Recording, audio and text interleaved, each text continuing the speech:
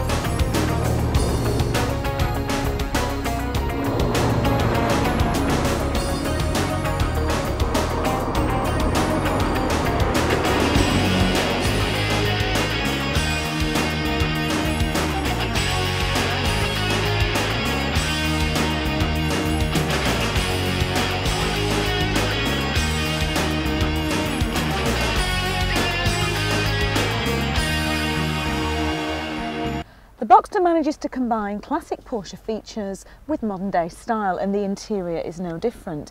In keeping with Porsche's tradition, the ignition is on the outer side of the steering wheel here, and that's a throwback to the early Le Mans days, when the drivers had to sprint to their cars from the edge of the track. Having the ignition here made it faster and easier for them to start.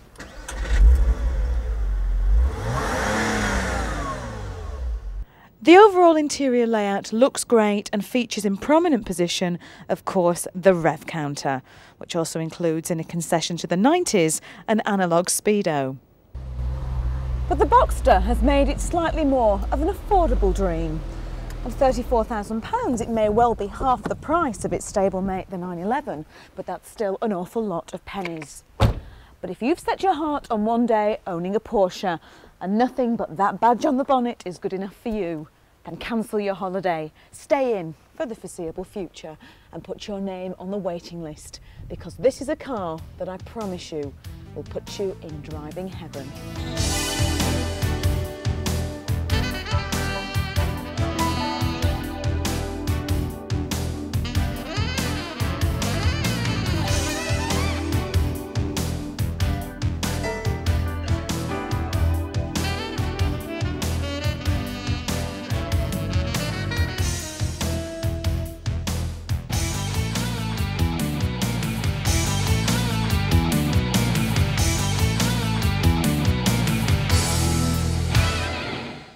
This one was worth waiting for.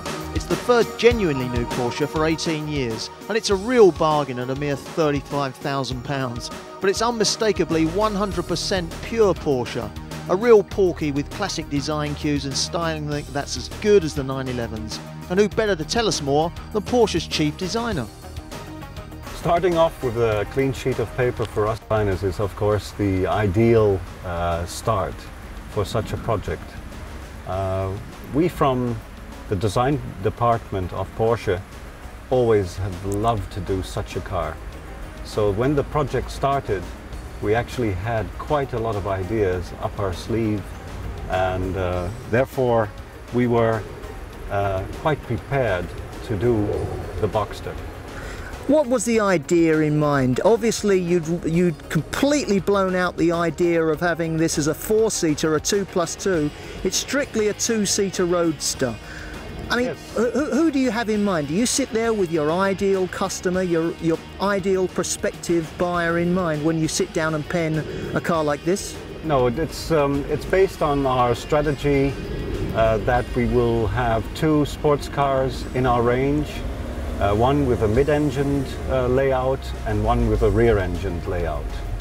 And the one with the mid-engined layout is the one in which I'm sitting right now, the Boxster, with pretty much a very exciting interior, as you can see, where we brought in some new design features based around some very traditional and strong features of which Porsche is so well known of, like the instruments, as you see here. The instruments on the 911 play a very important role in its interior design. And as you see on the Boxster, this is a new interpretation.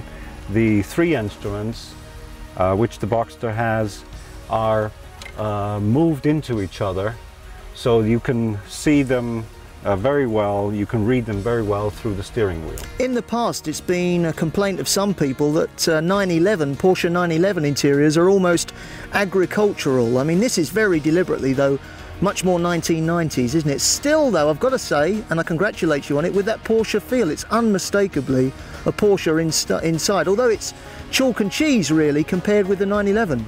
Yes. A design evolution of the 911 interior was actually executed in the 924, 944 and 968 models. That evolution has not been that strong that people saw it as the big step. Therefore, on the Boxster we did a larger evolution. And we brought in some new themes which will still be very modern in a lot of years from now. The other point is, of course, that although it's unmistakably Porsche from the outside, although it's unmistakably new, it could never be mistaken for another version of the 911. It's very obviously a Porsche, very obviously not the 911, yes. But it's still got those Porsche traits. I mean, that's the art of it, isn't it? Yes, that's the art which we think we are very good in doing. And as I said before, it's very important to find a design theme which is still going to be modern in 8 or even 10 years from now.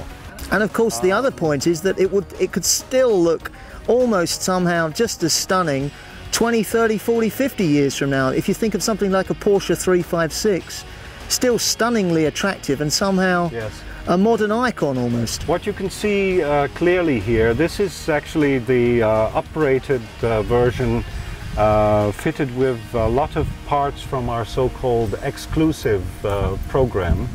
And as you can see, many parts have been uprated in terms of visual impact or tactile impact. And this interior is made in such a way that we can replace particular parts in the future. And for instance, here you can see the instrument binnacle with its lovely bridge over it, making it even lighter looking by having this air slot above the instruments. You can clearly see that this instrument cluster could actually be changed in a couple of years from now if necessary.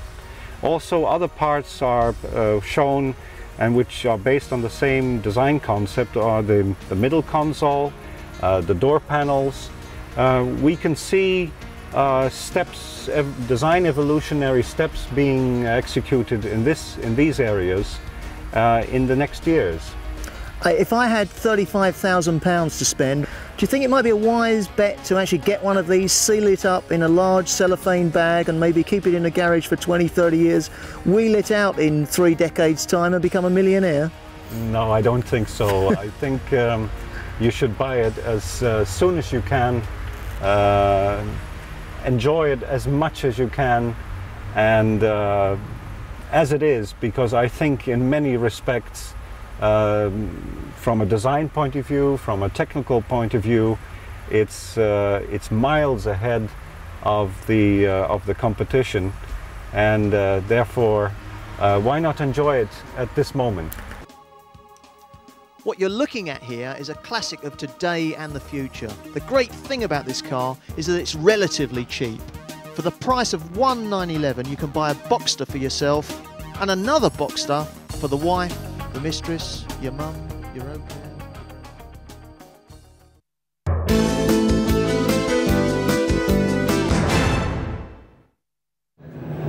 Well, I'm one of those people that said that the old shape 911 that was recently replaced was the best car in the world, pure and simple.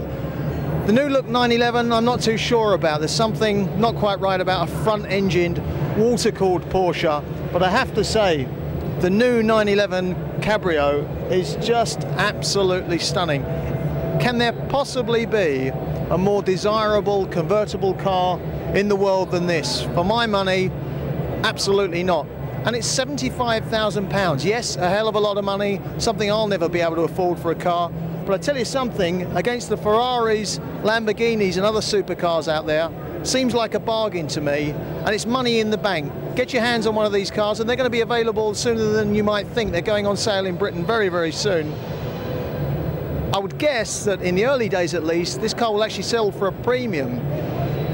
So much for the old adage that the moment you drive a car off the forecourt, you lose money. Get your hands on one of those and you'll probably make money from day one. Well, I always said the best car in the world was the old shape, air-cooled Porsche 911. What have they gone and done? Well, they've introduced a new model. It's bigger, it's more powerful. This time it's water-cooled, it's longer. It'll accommodate 4 people in, they say, luxury. The question is, does this inherit the title of greatest new car in the world? Well, the previous 911 was, for my money, the best car in the world. The question is the new shape 911 even better?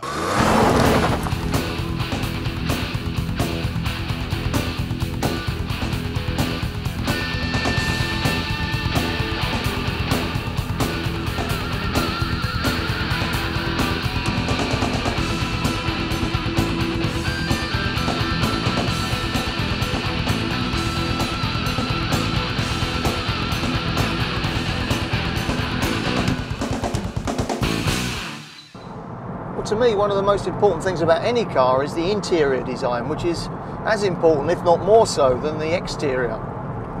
And I've got to say, the interior of the new 911 is, well, functional. It's a vast improvement on the old shape 911. There's some of it I don't like, these horrible little shiny switches here. They're very tacky. Not quite what you'd expect from a £65,000 supercar like this.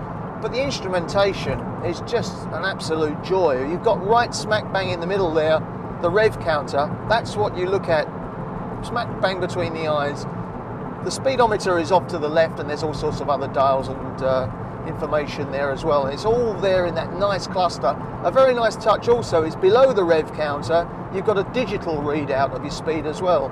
So you've got a traditional old analog readout and a digital as well. And yeah, that works well. As for the driving experience, well, what would you expect? We are talking about one of the world's most famous supercars. We are talking about a car that cost £65,000. Let's get that into context for a minute. You could buy 3 BMW Z3s for the price of one of these cars. And of course it's a great car to drive, although, you know, it's amazing how much time you do spend on very straight motorways like this one. Has to be said, motorways with a not very good road surface. And you just cannot get any fun out of this car at all. You might as well be in any old motor driving in a straight line. There are perilously few open country roads. We're here on a Sunday morning trying to find the open road, and it's pretty damn difficult. One of the big disappointments for me about the new 911 is the noise, or lack of noise. Let me put it like this. One of the joys of the old shape 911, the previous generation model, was when you fired up that 6-cylinder air-cooled engine, you almost didn't need to go anywhere. You just were happy to fire up the engine and sit and listen to it tick over.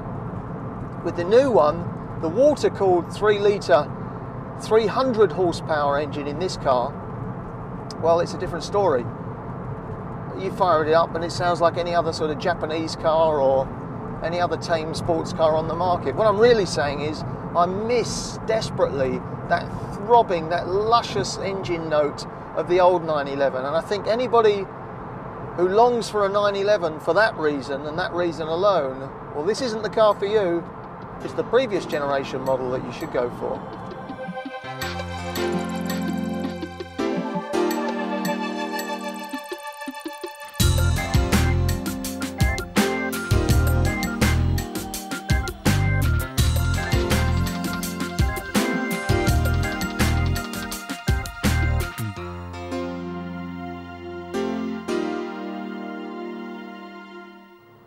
It was often said that the old shape 911 was tail happy, and it was very easy to lose, very easy to throw the back out and go flying off the road. I never found it half as bad as people said it was, but yeah, they did have a point, and you could easily swap ends in that car if you didn't treat it with the respect that it deserves. That's the point with a car like this. Yes, you could do something very silly and have an accident very easily, but if you just get into the thing, and bear in mind, this is not a poser's car. This is a beautifully engineered, almost race car for the road. It will do 175 miles per hour, for God's sake. It's got 300 brake horsepower. There's an awful lot of grunt contained within this very small car, and you could get into a lot of trouble, but you'd have to be a very silly boy or girl to get out of shape in this one, because I've been chucking it around on a private airfield, actually, almost trying to invite it to catch me out.